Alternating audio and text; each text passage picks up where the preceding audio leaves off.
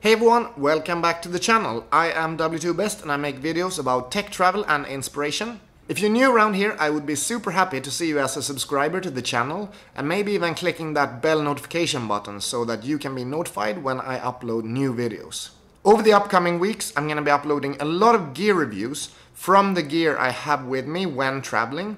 And I'm also going to put up some different travel videos from stuff that I'm doing while I'm on the road, out interrailing in Europe for about 6 weeks.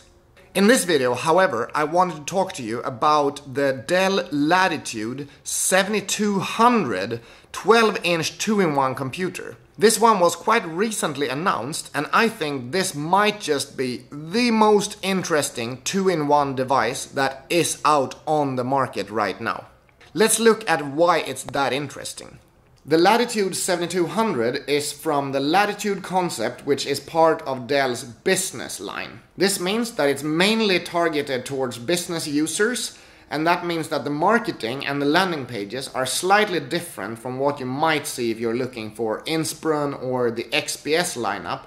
If you think this landing page looks boring, that's probably the reason. I actually have quite a bit of experience with the Latitude series, because I had a Latitude 5285 about a year and a half ago. I bought it used on eBay, got a really good price for it, then a week after I received it, I left it in my office overnight, and during that night there was a break-in at the office and the laptop was stolen. So I got approximately 1 week's use out of the 700 euros I spent for that computer. It was not the best computer experience I've had, but at least I got to test the Dell Latitude experience and see a little bit how it is. And what I can say is that both connectivity-wise and keyboard-wise, the Latitude series is really good. The keyboard cover is way better than the Lenovo keyboard cover that I'm using now in my Meek 720 that I got afterwards. And I think it's even better than the Surface Pro's keyboard cover. The Latitude 5285 also had 2 regular USB ports together with 1 USB-C port.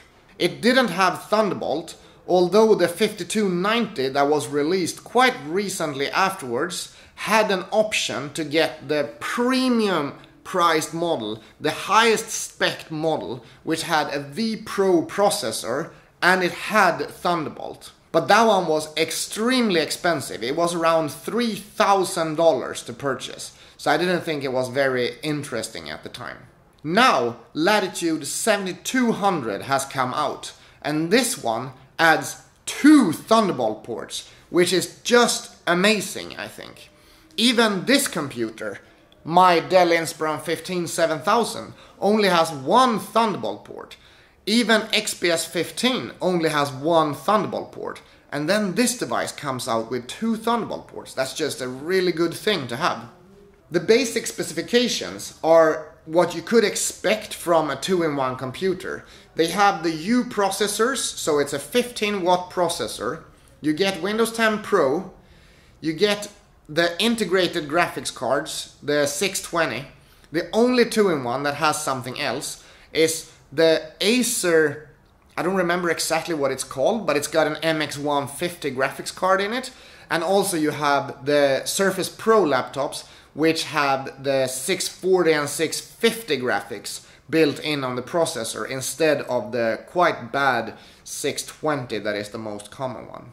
It has a 12.3-inch display, up to 512 gigabytes of storage, and up to 16 gigabytes of memory.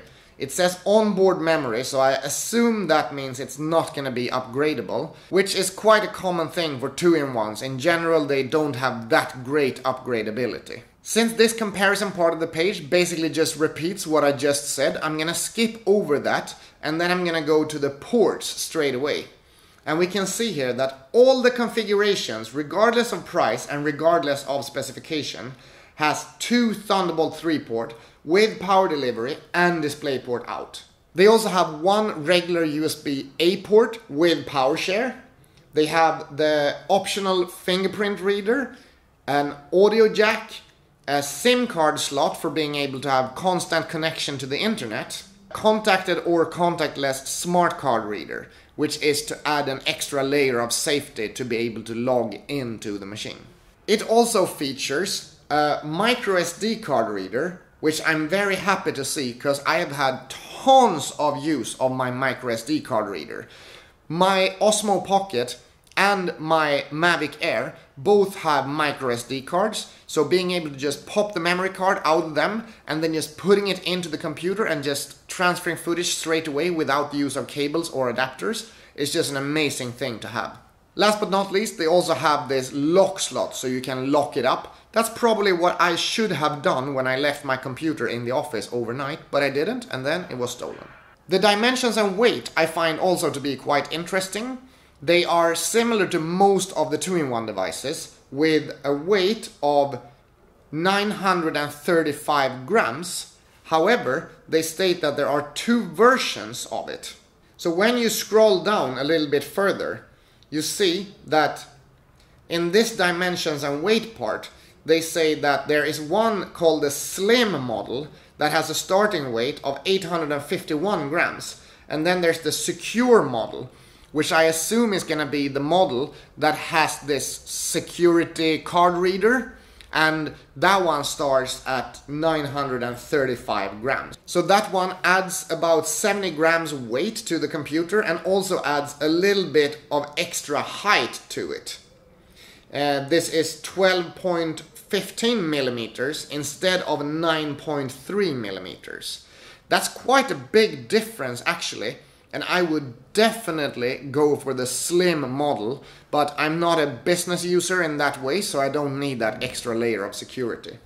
This kind of setup is one of the main reasons why I love these computers. With only a package of 850 grams and one Thunderbolt dock or Thunderbolt cable, you're able to plug this in to 2 external screens or 3 external screens, and you don't have to have this big bulky laptop with its own keyboard standing on your desk and taking up a lot of space. So to me, that's just a really good thing with 2-in-1 devices, to remove that keyboard and just put it on your desk, and it gives this clean look without the keyboard taking up a lot of space. The battery is unfortunately only 38 watts and it's no other options. It's a 38 watt hour battery. And I'm not sure how long that's gonna last. I guess we have to wait for some other tests of it to see how the battery life is. It's a 2-cell 38 watt battery, so it's probably not gonna be that long lasting. Last but not least, let's have a look at the pricing for these products. When you are in Dell's business line looking for laptops, sometimes they are stating the prices without VAT. Be on the lookout for that, because if you add this to your cart and think it's a super low price, then at checkout they might have added an extra 15 or 25% VAT depending on what country you're in. The cheapest model goes for $919, which I find to be a very, very good price. However, that one is not a very high spec model. It only comes with a 4 GB RAM and 128 GB of storage, which means that you'd basically not be able to use it as a proper laptop. It would more be like a tablet configuration. You don't want to use that as your only working device with 4 GB of RAM and 128 GB of storage. That's one thing I can tell you for sure. So you want to move up to the next model in line, which comes with 8 GB of RAM and 256 GB of storage. That one comes in at $1,499, which is still a really fair price for a device like this with 2 Thunderbolt 3 ports.